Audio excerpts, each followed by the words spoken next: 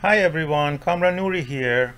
This video is on the application of Gauss Law to the problems with the spherical symmetry.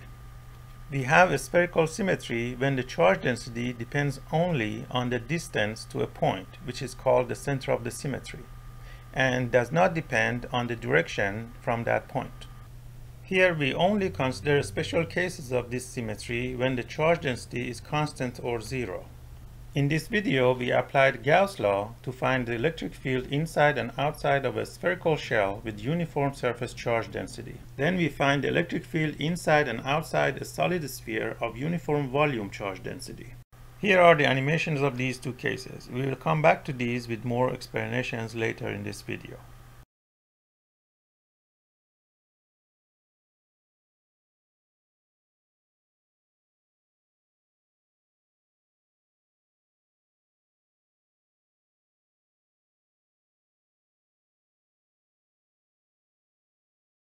Now we're going to talk about spherical symmetry. Let's first start with the spherical shell that has a uniform charge density on the surface. It has radius r. The charge is only on the surface. There's nothing inside. There's uniform charge is q on it. And we want to find the electric field as inside or outside. We already know the answer to this, right? But we want to use Gauss law to do that. If I want to find the, let's say, electric field inside, what can I do? It's a spherical symmetry. So from symmetry, you can say which direction is the electric field.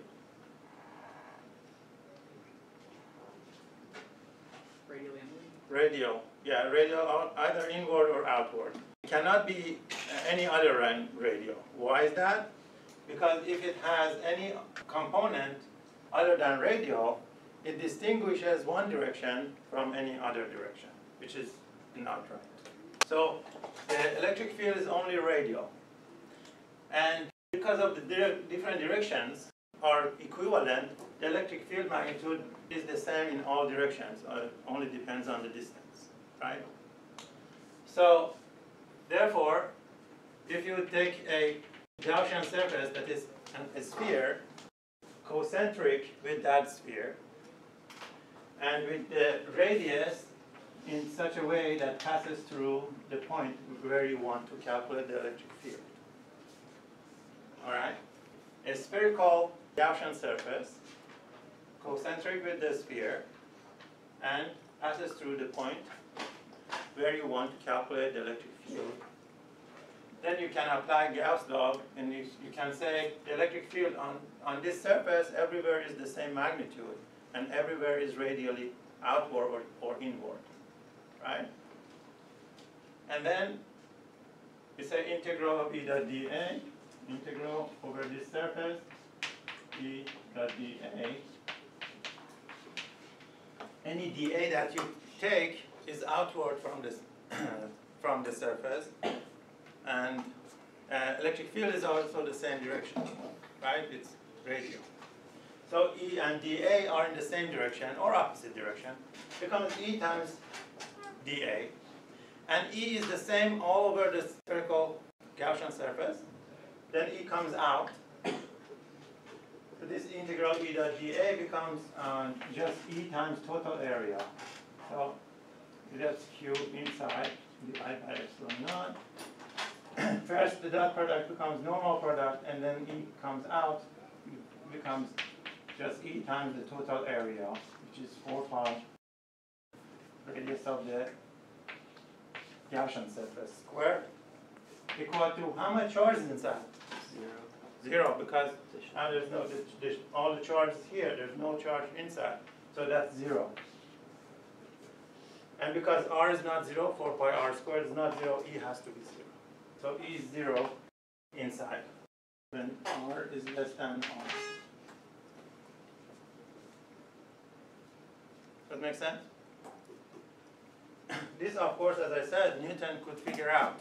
Of course, he was thinking gravity.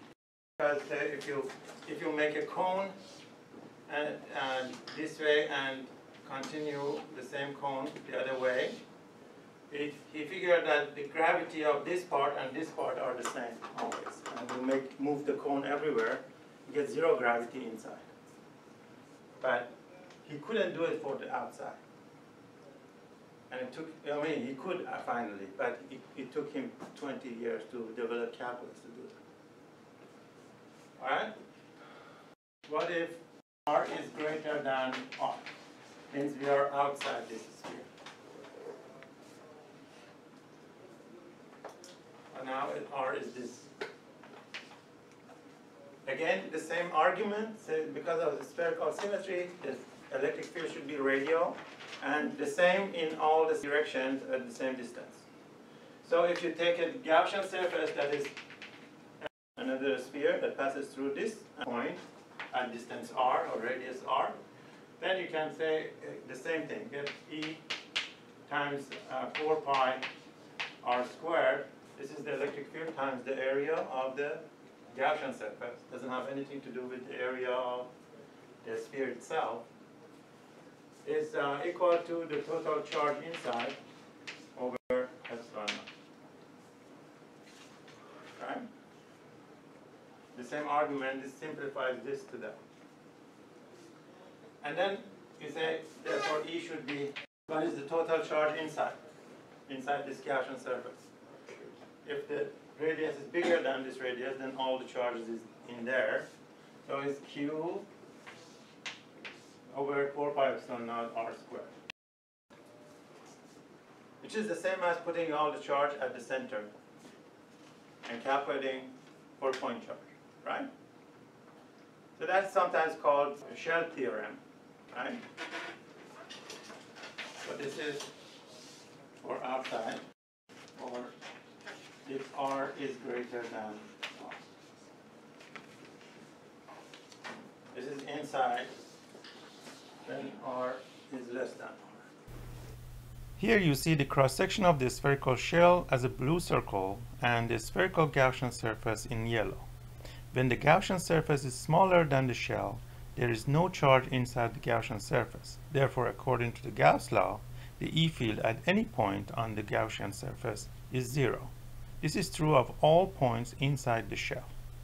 However, as soon as the Gaussian surface gets larger than the shell, the Gaussian surface suddenly contains all the charge on the shell. In this case, as the radius of the Gaussian surface increases, the charge inside remains the same, but its area increases by the square of the distance. Therefore, the E field decreases by inverse square of the distance to the center of the shell. This means that for points outside the uniform spherical shell, the shell acts like a point charge, as if all its charge is concentrated at its center. The plot on the right shows the magnitude of the electric field at distance r from the center of the shell as a function of r.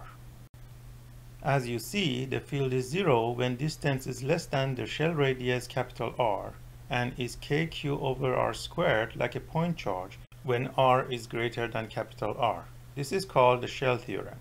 Now watch the whole animation and pay attention to how the field changes as the Gaussian surface radius changes from 0 to 2.5 r.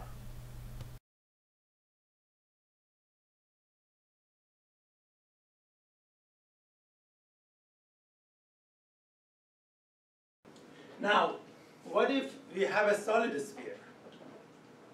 We have a solid sphere with uniform charge density. Uniform volume charge density. Now, the charge Q is the same situation. The charge Q is spread through its volume. Now, this is the sphere. It has radius r, and Q is spread uniformly over its volume, not on the surface only. Now we want to find the electric field outside and inside and everywhere. So what is the electric field outside?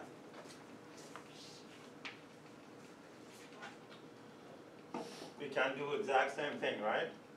We can say, first of all, if there is electric field, because of the spherical symmetry, it has to be radial. And the same at any direction, the same distance. Therefore, a spherical surface, a spherical Gaussian surface will work. Then we say the electric field times the total area equals to the total charge Q over epsilon naught. Therefore, we say electric field is Q over R squared. Right? This is then again, we can put all the charge at the center. Right?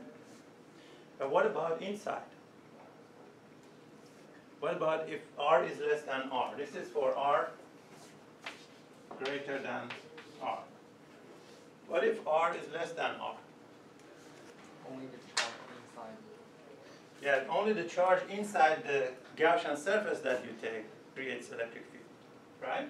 Now the sphere, I draw it bigger. The sphere is this, has radius R, and total charge Q in its volume. Now we want to find the electric field at distance R.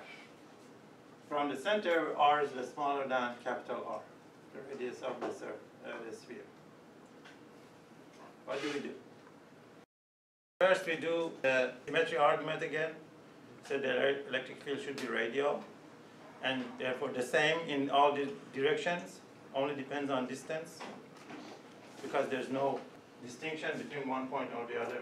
So we take a Gaussian surface that is a sphere of radius r passing through this concentric with the sphere itself.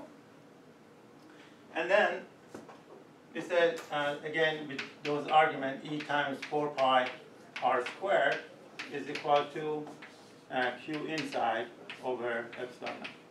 And then Q inside now is not Q, it's part of Q, right? How much is that? Rho times 4 over 3 4/3 pi r cubed. r, which r? And then I know, small r. No, only small r. Q. That's the charge inside. All right, that's correct. And what is rho? That's Q over Q. over 4 over 3 pi big r cubed. Yeah, and rho is the total charge divided by total volume, right?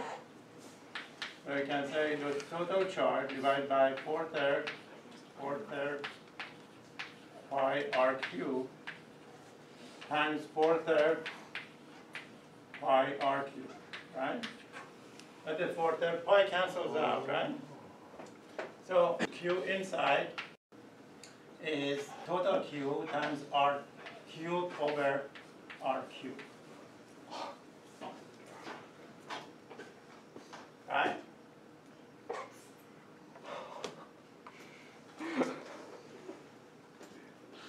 Alright, so we put that in here.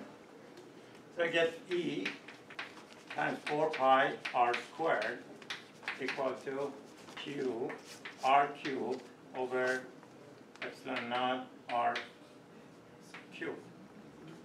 And then you see R squared and R cubed, two of them cancel out.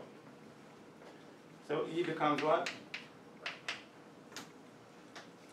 Becomes Q over 4 pi epsilon naught R cubed times R. Now this is for R less than R. It is easier to write it this way. K Q over R squared times R over R.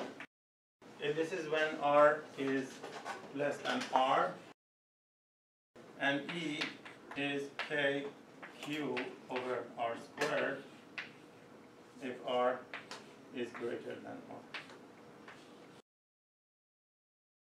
Alright? So you have these for a solid sphere of uniform charge density, volume charge density. If you are inside, it is like the electric field at the surface times the proportion of the R that you have. If you are at the center, there's no electric field. If you're at halfway from the center, it's half of electric field. If you're 3/4 of the way through the surface, you're 3/4 of the electric field. So electric field as a function of radius, it changes like this. R and E. E as a function of radius. If R is here, and at the surface there is some electric field, and then from center to this R it goes linear, then goes inverse square law.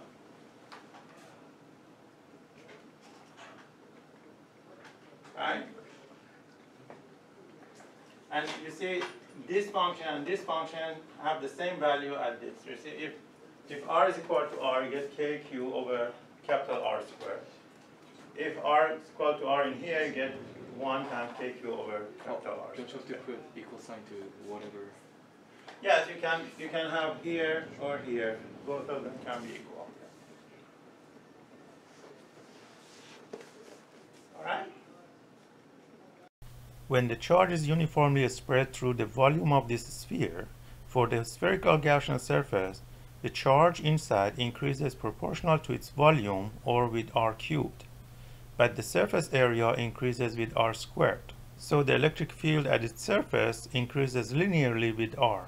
You can see this feature in the right plot for R less than capital R. As soon as R becomes greater than capital R, or the Gaussian surface gets bigger than the charged sphere, the charge inside the Gaussian surface does not increase any longer, but the surface area increases with R squared. Therefore, electric field intensity decreases by a square of the distance to the center. And again, the whole sphere acts like a point charge at the center for the electric field outside. Now watch how electric field changes as R changes over the whole range.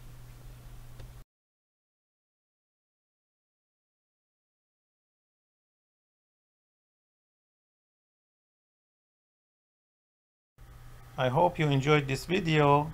Thank you for watching and have a great time.